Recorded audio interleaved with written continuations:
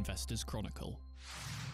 Hello and welcome back to the IC Interviews. I'm Mary McDougall and I'm delighted to be joined by UK stock picker Alex Wright, manager of Fidelity Special Situations, a well-known fund with £3 billion of assets, and manager of Fidelity Special Values Investment Trust, which is up 30% over the past 12 months, double that of its benchmark FTSE All-Share Index. The trust has also comfortably outperformed over 3, 5 and 10-year periods. Alex began his career at Fidelity as an analyst in 2001 and has been a fund manager since 2008. Alex, this is a very special day because it's the first time I've recorded a podcast with the guest in the studio in person. Thank you so much for coming in. I guess it's handy that our offices are so near each other. How are you? Yeah, very good, thanks. And it is great to be here in person. Yeah, we've only had to nip across the road from our office, so not too far to go. Well, I thought it might be nice to start with a bit of history. You've been managing Fidelity Special Situations since 2014 and Fidelity Special Values since 2012. You took over both from Sanjeev Shah, but before that they were managed by the legendary stock picker Anthony Bolton, who, as the FT put it, was the UK's most celebrated stock picker of the 1990s and 2000s. What did you learn from Anthony Bolton, and do you still talk to him about investing? Yeah, so it was great to have Anthony at Fidelity through all of my early career. And certainly I talked to him very much a lot at the time. And then particularly he was in the PM Academy just as I was sort of stepping up to manage the small cap fund initially. So that was really useful. And then today, while he is now retired, he's still on the Fidelity board and still does the odd day of work. So I do speak to him, but reasonably irregularly. So probably in the last year, I've spoken to him sort of 3 or 4 times, although at times of particular stress, he's really giving over his time. So actually, when you look at 3 of those 4 times I've spoken to him in the last year, they were all in April and March and April 2020. So when you have big things that happen in the markets, it's great that Anthony's always giving of his time there, both one-on-one. So some of those chats were just personally, and then also to the wider team as well at the time. So I guess he's been busy writing his opera. Now we'll move on to the funds. Both funds are described as having a contrarian stock picking approach. You specifically look for companies that are undervalued or where potential has not yet been recognised by the market. I think it's fair to say that this is similar to a traditional value approach. Why does this style of investing appeal to you? So I think from my point of view, the best way of making money in investment is investing against the consensus. So effectively, I think if people think a company is great, even if its prospects are great, you're already paying for that. So you're not going to make money in normal times by just following what everyone else is already doing. So I think you need to be different to produce really great investment returns. And that's what being contrarian means. And today, particularly, I think being a value investor is really contrarian. And so that, I think, is the best way to encapsulate that, going against the herd, investing in things that people don't think are great, but actually you've identified something that might make people change their minds in future, and the stocks will be priced very differently once that's come through than they are today. So can you explain what your process is for spotting mispriced assets? What metrics do you use?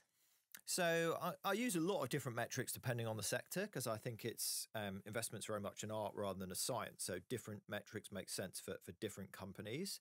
But I particularly like to look at companies where there's negative opinions and consensus. So I particularly look at broker ratings, so more hold and sell rated stocks, companies that have been underperforming, so versus the market.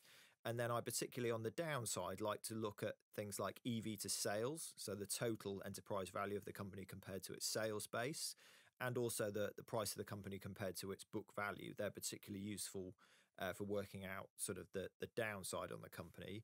And clearly it makes a difference between if this is a capital intensive industry where price to book makes much more sense, or an asset light or a company that mainly has intangible assets. Therefore will look much more like EV sales on those companies. Yeah, it's interesting. How has the rise of intangibles folded into your investment thinking? So it's interesting. So I don't think intangibles have really risen. So intangibles have always been part of life. So Coca-Cola would be a great example. You don't value the Coca-Cola brand, but it's clearly really valuable. So some companies have very high returns and low asset bases because they have a lot of intangibles either in their brand or their installed base, or just because they're people businesses. So like a Serco or a Mighty, for example, in support services have very low tangible assets because their assets are their people. So that's where you look at EV to sales and what the company earns on its sales in terms of its margins, rather than looking at the price to book, which really makes sense in financials or asset heavy industrial companies, etc. I guess the bane of value investors is value traps. How do you avoid them, and how successful are you in doing so? So I think that's been really key to sort of why our process has still been able to outperform over the last almost decade that I've been running it in special values, is that even though value has been a really bad place to be, that only really sets up the investable set for me. So I don't have to buy every value company in the market.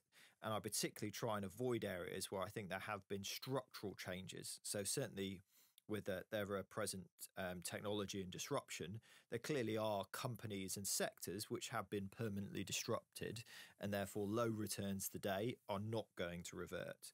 So we do a lot of work beyond that initial screening for cheap companies that have been doing badly, that aren't well liked. We don't just buy those companies at hope that things will get better.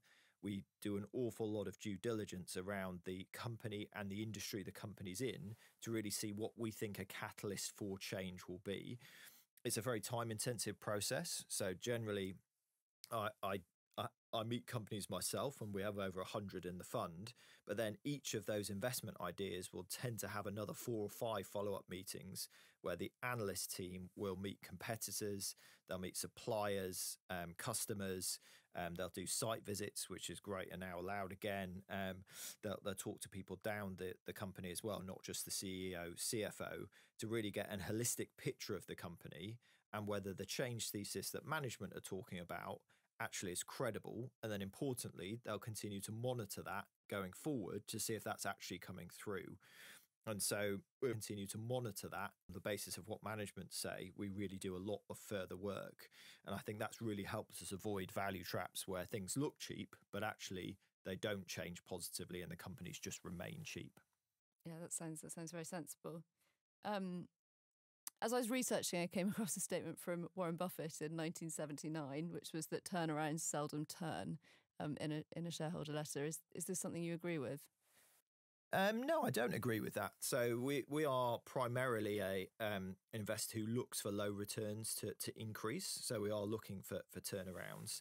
I think it's tougher in bigger companies, and that would be why we would have a very strong mid-small cap bias. So 50% of the funds would be invested below $5 billion.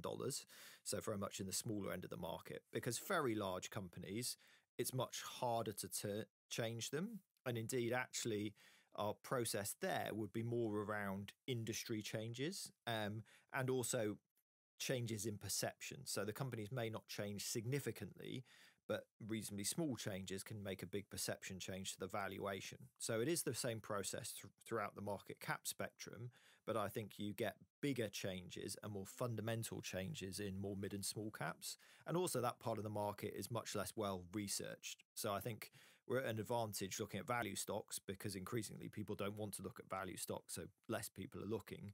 But the more down the market cap spectrum you go, the competition weeds out even further because there just isn't the analysis of some of these 500 million, £1 billion companies. And the funds performed very well recently. How positive are you on your current opportunity set?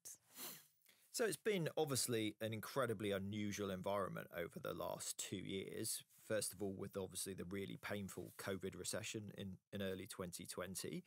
But then that, as it often does, like we saw in the global financial crisis or the European banking crisis in sort of 2008 and then 2011, these crises often throw up the biggest opportunities because when the market panics, it sells indiscriminately. And therefore the good is thrown out with the bad, and you can pick up some really great opportunities. And that's why the funds have performed so well over the last 12 months, as some of that massive valuation anomaly in even quite good companies has started to correct.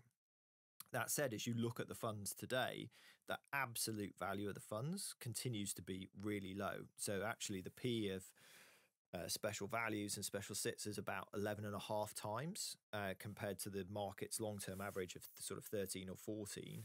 And indeed, that PE isn't that different from what we were seeing in late 19. So the earnings of the market and the portfolio have really bounced back post-COVID, and in many cases are higher than they were in 2019. So fundamentals on the ground look really strong, and particularly, I would say, in the consumer area. So you've had a reasonably moribund consumer economy in the UK for the pretty much the 5 years since the EU referendum, as there's been a lot of nervousness about political change, regulatory change, and therefore people have been holding off, particularly on some of the bigger ticket items like housing, cars, kitchens, etc. Whereas COVID has both created a much bigger savings pool because people have been restricted from spending on certain things, but also because people haven't been doing big ticket spending for 5 years, there's a bigger pent-up demand in the UK than in many other markets where actually consumer spending was very strong.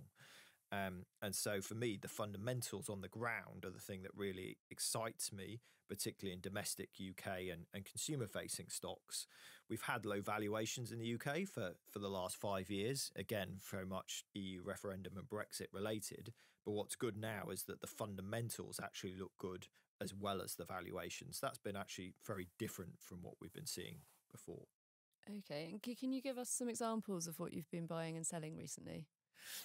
So along that theme, we've very much increased our exposure to retailers. So we always had a couple of these pre the pandemic. So we already owned Currys and we owned Halfords, but we've added to those positions, and also we've added in Kingfisher, the DIY stock. There's a big stock-specific turnaround there with a new management team that came in like late 19, as well as obviously the big spend you're seeing on home improvement because of people increasingly moving house. We've added the UK house builders themselves as well, Redrow and Vistry, on top of the two Irish house builders we already owned, and some of the suppliers to those, because I think particularly if you look at the government's agenda, we've been underbuilding on housing in the UK for quite a while, particularly on the more social and affordable housing front. So I think volumes of house building is going to pick up. That's obviously somewhat of a benefit to the house builders, but particularly to suppliers. So we've added Forterra, which is a brick manufacturer, and Brickability, which is a brick distributor. In terms of sales, I'd say the biggest sale through the pandemic was a long-standing position we had in CLS, which has been an excellent performer. So we've owned it for about 5 years, and the stock delivered about a 70% return, so a decent outperformance over a long period of time. But their business is offices, so they're an office landlord. They're also an office developer, and they've been very good at churning their portfolio to add value. But I think that the big issue is now that one of the really substantial structural changes to the pandemic, which I think is definitely going to stick, is that people are going to work from home more. So it's a question of they probably won't work at home as much as they're doing just right now, with clearly fears of the virus and obviously the Omicron variant. But I think even just 1 day a week on average for the average person, you think about that, if the office space is used efficiently, that's a 20% reduction in the demand for office space. And that's an absolutely huge move, because this is an industry where supply obviously doesn't react very quickly to a step down in demand because the offices are still there. So I do think that while values of offices have largely held up so far, because most firms aren't exactly sure what they want to do, we've made a point of talking to all the companies we invest in. So probably over 250, 300 meetings over the last 18 months. And every company, without exception, says they're going to need less office space. They're just not sure how much less. And so I think that is a structural problem for office landlords. Yeah. And I think inflation is something that's on a lot of people's minds at the moment. You have rising input costs, supply shortages, rising cost of labour, things like that. How is this affecting your holdings, and what type of companies might be suffering most from margin pressure? Yeah, so I think what's really interesting here is the market's taking a very sort of schizophrenic view to this, because if inflation is going to become more embedded, and particularly sort of labour inflation, which you're seeing quite high rates of now in the UK and US markets in particular, that clearly does need to lead to higher interest rates and higher discount rates. But actually, you're not really seeing a structural move up in long-term bond yields, nor are you seeing sort of very highly rated stocks actually see their prices compress because people are thinking about higher discount rates. So it's strange that sort of when we talk to companies, it's very clear there are a lot of cost pressures today. And clearly companies that you see cost misses on are being punished badly. So a really good example of that would be Unilever, which is a very big stock in the UK. They're finding it very hard to pass on the degree of price increases that they're having to because of the cost of goods sold and their labour's going up, because it's not a particularly discretionary product. People aren't spending more on HPC and food goods. So they're really struggling. But yet they're not sort of derating some of those very highly rated companies that the natural knock-on effect of high inflation should be for higher interest rates. And if that happens, then I guess the financials are the obvious beneficiaries. Yes. You have a lot. So definitely, we've got a lot of financials across life insurance, which was the biggest weight in the portfolio, where we've got about a 12% exposure. And then we also do have banks, which are about an 8% weight. So those holdings have been performing reasonably well, but certainly compared to their valuations, I'm surprised they haven't performed better, particularly the life insurance stocks, because while the banks reacted like they would to a normal recession in the COVID recession. So effectively, they axed their dividends and they took very big provisions because of expected loan losses. And therefore, most of the banks didn't produce profit in 2020. The life insurers produced largely the same profits in 2020 that they did in 2019 because they're much less exposed to loan losses because their balance sheets are in much higher quality bonds. So that aren't affected in the same way in a recession that you would see sort of consumer lending and SME lending badly affected. And their businesses are locked in for the long term because they write annuities.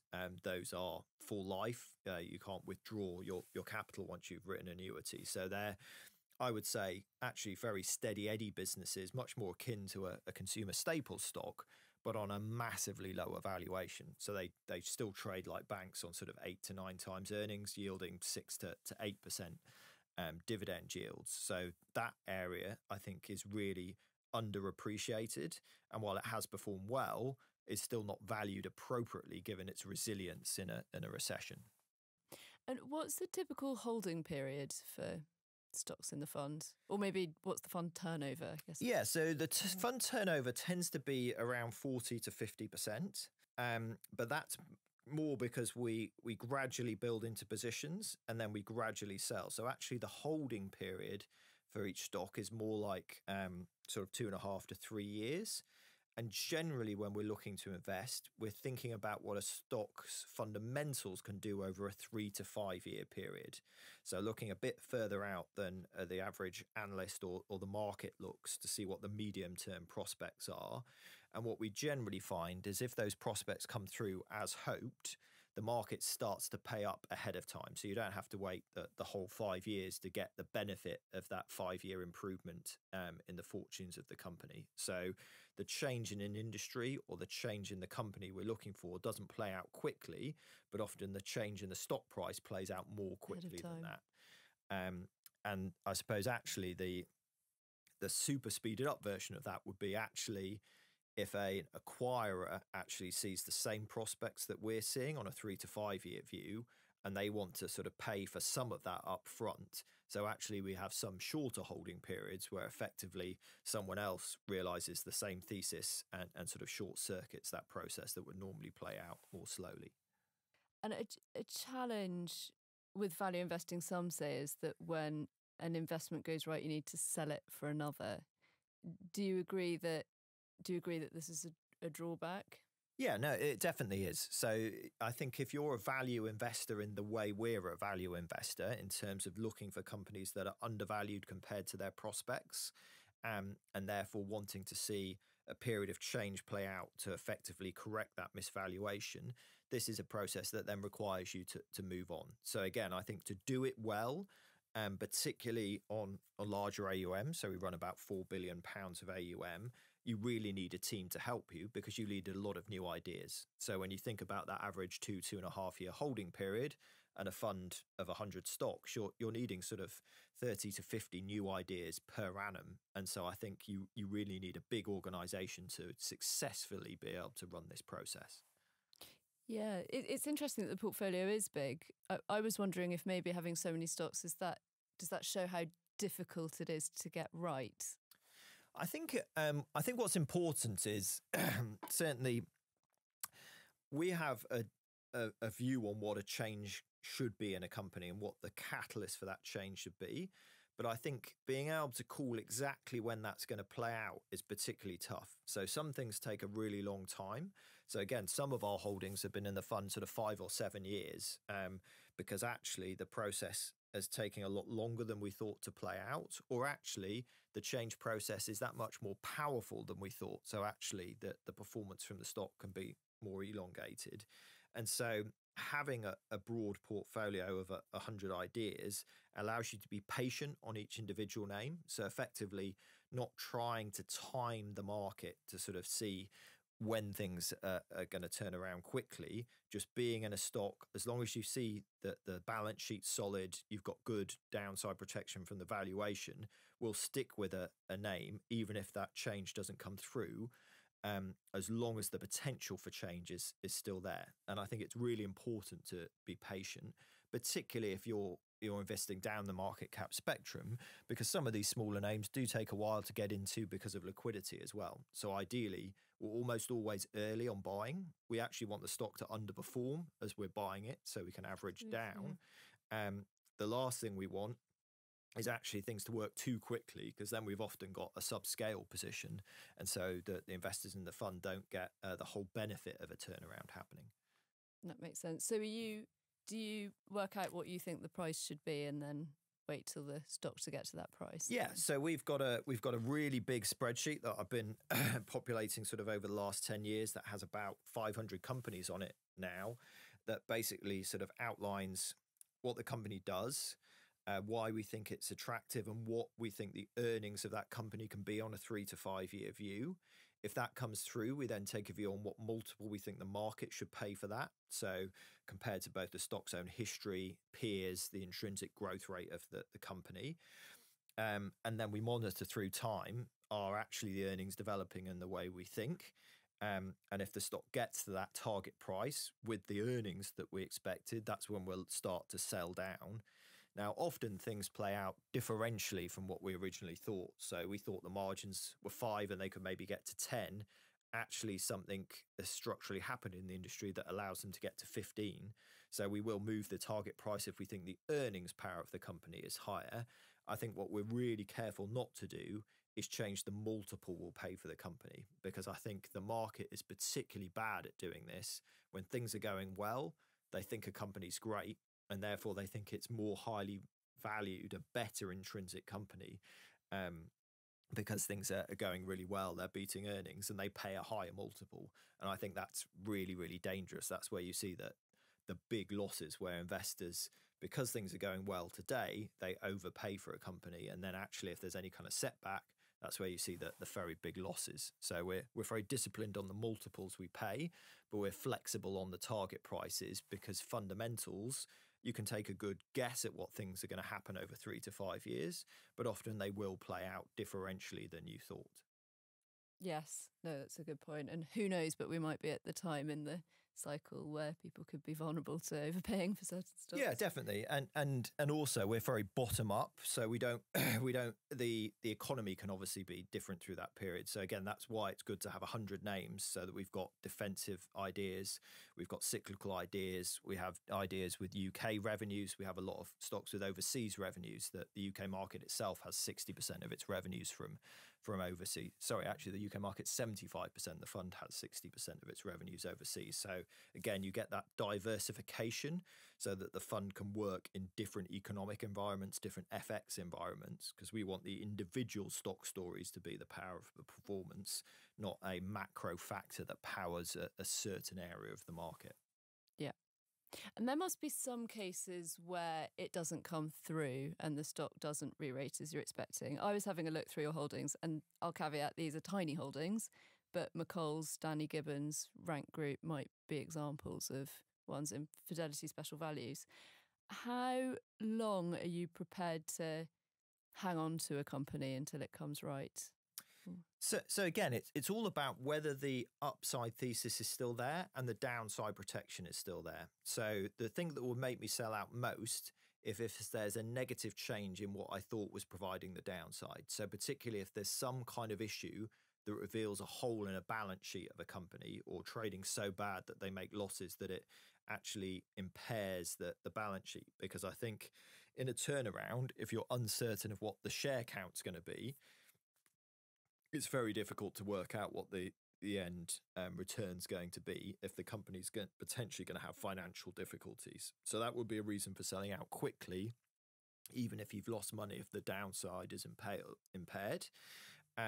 There's two reasons why positions may be small in the fund. So one, either I'm buying into the idea, or the idea has fallen in value substantially. So again, we don't look to have positions that are under 25 basis points because we don't think they're going to power performance. Some stocks will be there because I'm either buying in or selling out, rather than as a long-standing position below 25 basis points. I think a really good example of where we gave up on a stock was actually the long-standing position we had in Lloyd's post the financial crisis. So that was something that Sanjeev invested in, and very much we bought into that thesis back in 2012, that the underlying ROE would improve as they cut costs, they built capital, that you saw loan losses fall. And actually, at a headline level, that very much did come through. So the ROE of Lloyd's did move up from the single digits to about 16% at its peak in 2015. As the bank really did optimize its cost base, increase margins, and get loan loss provisions down. Unfortunately, what we didn't foresee, that very differentially for the UK banks compared to the US banks, is that all those earnings that were generated were paid away in provisions, in Lloyd's case, primarily for PPI. So effectively, the headline profits of the business looked good, but the cash generation of the business was much lower than we expected. And that was a key reason why our Citigroup position worked really well. We made about a 50 to 70% return on that position, despite actually headline delivering pretty much the same thing that Lloyd's did, a little bit better because US interest rates rose better through that cycle. In that case, even though we didn't make money in Lloyd's, the upside thesis very much went away because 16% return actually was pretty good on a global basis. But the cash generation that we would have expected to be paid out in dividends or share buybacks wasn't paid back. And so actually, even though the fundamentals came through, the stock price didn't react because all that cash was paid away. And so we started reducing our Lloyd's position in 2014, 2015 on that basis, and sold out finally in 2016. How often do things like that happen where a sort of re-rating doesn't come through? So thankfully, that's reasonably rare. So if the thesis actually plays out, then generally actually the stocks will move.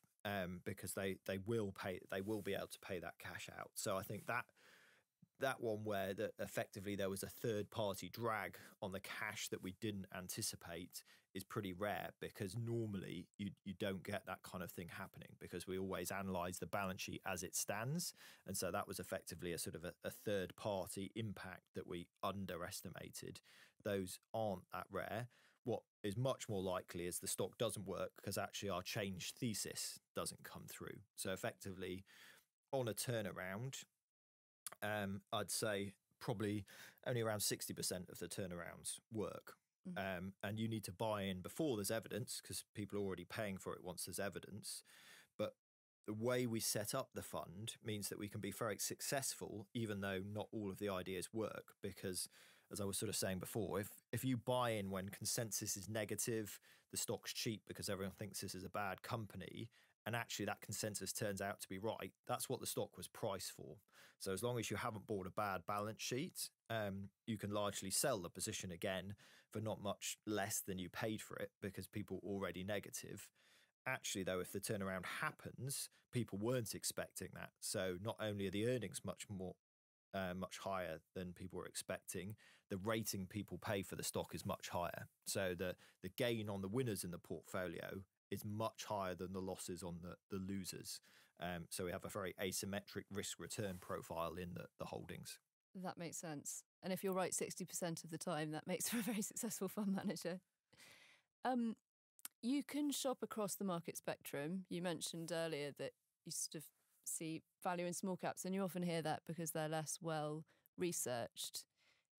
They also tend to have higher valuations. Do you feel that you're always seeing better value in small cap or down the market cap spectrum? So it's just a broader market as you go down the market cap spectrum. There's more stocks to choose from. And so it's not that actually the small caps we own are more highly valued. There's just more dispersion of valuation. So the UK market at the top end doesn't have many very highly valued stocks, whereas you go into the mid and small cap part of the market, there are some extremely highly valued stocks. So the UK has stocks valued as highly as they are in the US. They're just not the same size of market caps. So I'd say actually value dispersion is much better in small caps than it is in large caps. There's a lot of cheap large caps, but some of those are quite poor companies that we don't want to own. Whereas in small cap, there's some very expensive companies, but also some very cheap ones.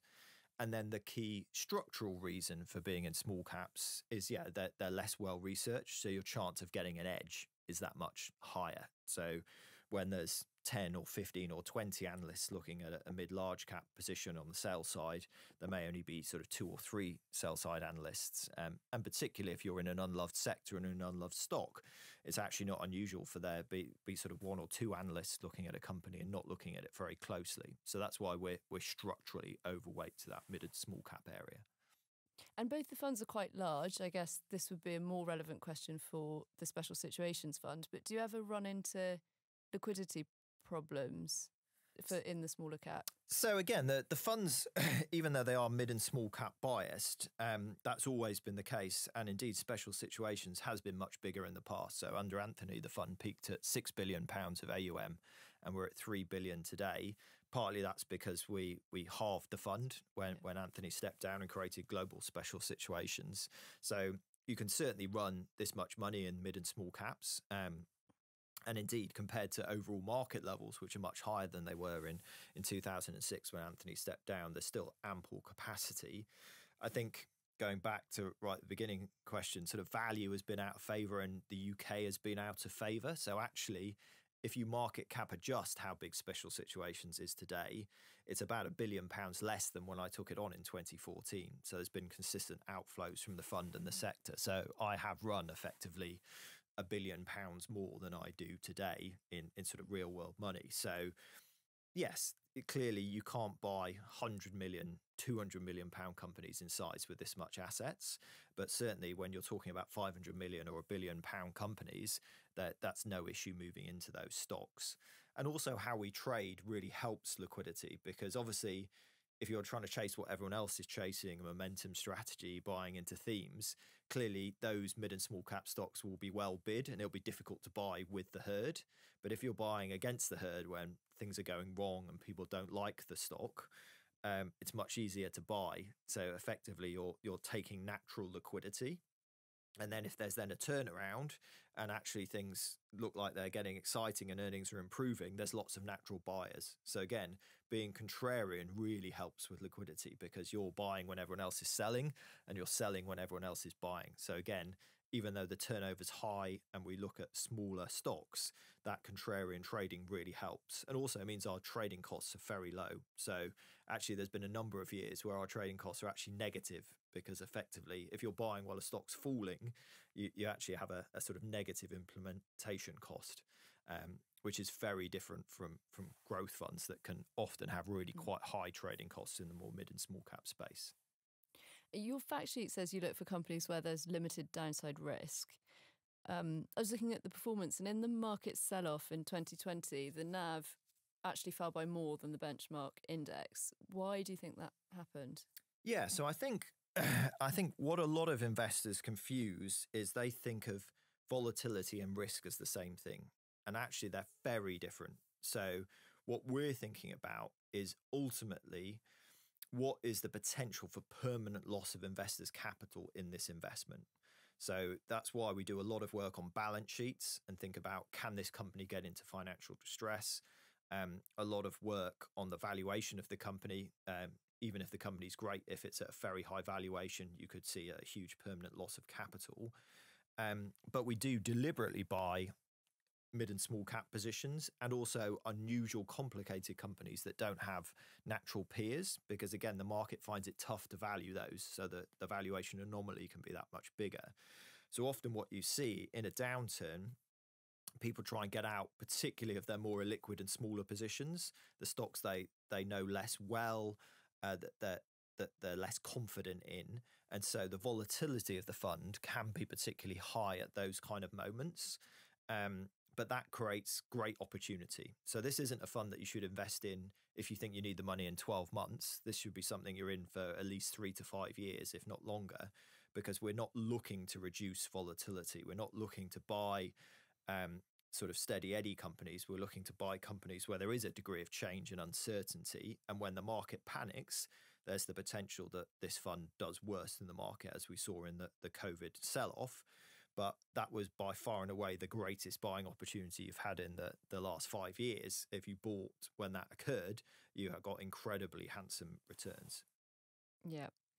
And another thing that's driven handsome returns is M&A. And I imagine that's quite relevant to the types of companies you're looking at. How much of the performance has been driven by M&A, and do you expect this to continue? Yeah, so hopefully, as I've explained sort of in the process, we're looking for things that we think are good franchises that the market isn't valuing as good franchises. And so normally the way that would play out is that effectively the returns would improve and the market would again value them as good franchises going forward. But one way to short circuit that process is actually someone else recognizes that this is a good franchise and they look to buy that when the market isn't paying up. And I think particularly today, because the UK market is still so lowly valued, and other markets, particularly the US market, and also particularly private markets, are very highly valued, that valuation discrepancy makes it particularly attractive for private equity and larger corporates, often US-based corporates, to buy UK assets today. So the fund has always had a number of takeover targets per annum, but actually in the last 12 months, we've had 10. So more than 10% of the fund receiving a takeover bid. So that is a pretty unprecedented level. Yeah. And when you look at the identity of the takeover acquirers, they are primarily US-based corporates or private equity. So they effectively look at the multiples that are being paid in those markets. They're dramatically higher, 50, 100% higher than they are in the UK. So the broad swathes of the UK market therefore look very attractive. And so I think that's why there is so much M&A. It's also particularly focused in the more mid and small cap end. It's much easier to acquire smaller companies than it is larger ones. And so the fund has done particularly well. And I think if we don't see a closing of this valuation gap, I think you're just going to see more of this. More of the UK market is going to disappear because it's just far too cheaply valued. Now, I think the good news is that UK continues to be a broad market. So we still have about 3,000 companies to choose from. So we may have seen some of the fund sort of taken out, but there still are other opportunities to pick from. And then also, particularly because on the more mid and small cap stocks, because we have quite big positions, so we often have between 5 and 10% of a company, as long as at least 2 or 3 other shareholders also agree with that, you don't have to accept these takeover bids. So actually of those 10 bids, one of them, Spire Healthcare, we were quite publicly against. We talked to newspapers about why this undervalued the stock, and thankfully Tosca Fund also agreed with us. So actually that one failed, whereas the other 9 have gone through. Yeah, it's interesting. You are a UK stock picker, but both of the funds have a reasonable allocation overseas. We've got Roche being an example, Sanofi listed in Europe. How do you see the relative attractiveness of the UK versus Europe? Yeah, so the funds have the ability to invest up to 20% overseas, and we've regularly made a use of that, often sort of between 15 and 18%. That has fallen more recently, actually, particularly as we sold out of Citigroup that did really well. That was a very big position historically. And then also we've reduced Roche quite a lot. So that was actually the fund's biggest position in April 2020, hitting about 6%. And that's down to about 2.5% of the fund today. So we've got about 12% overseas today, with the biggest of the positions being Sanofi and Roche. And I think that is a really good encapsulation of why we go overseas, because the European equity team, which is based here in London, covers pan-European equities, and particularly in pharma, this is a global industry with the US being the biggest market. So the geographic exposure of Roche and Sanofi is almost identical to Astra and Glaxo, but actually in that large cap market space, while the UK is a very broad market and there's lots of mid and small caps to choose from, if you want to own pharma in the UK, you only really have two choices. It's Astra or Glaxo. And actually, I don't own either for different reasons. I'd say Glaxo has a growth problem. It has a reasonably geared balance sheet and it doesn't have much of a pipeline. So its valuation is reasonably low, but there doesn't appear to be any significant positive catalysts and the balance sheet looks somewhat shaky. Whereas Astra, on the other hand, is doing very well on growth, but is very well priced, a very high valuation reflecting their success. So whereas if you look at Roche and Sanofi, I'd say, is somewhat similar to Glaxo. It's on a very cheap valuation, about the same, but with a much better balance sheet and with one growth asset in the short term, a questionable midterm pipeline, but certainly growing strongly in the short term with a good balance sheet. So they're very much in there because I think they're more attractive than their UK peers in a sector where you have less choice. Great. Well, you've been so generous with your time. Thank you. I've just got one more question. Lots of our listeners are stock pickers. Could you give us 2 examples of UK holdings that you're most excited about, think it might have the biggest re-rating coming? It's always extremely tricky to just pick out one or two stocks because, as I said, that we're excited about the portfolio overall, but in terms of timing and when the market pays for things, it's really tough to say.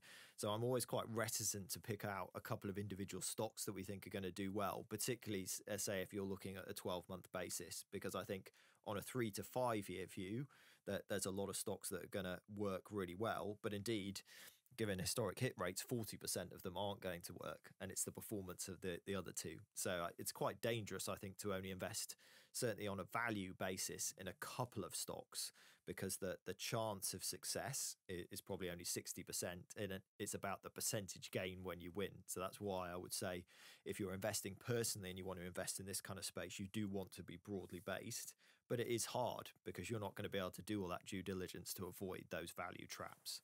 So you're not going to give me any names? Unfortunately not. That's okay. Well, that was absolutely fascinating. Thank you so much. Thank you. Really enjoyed it.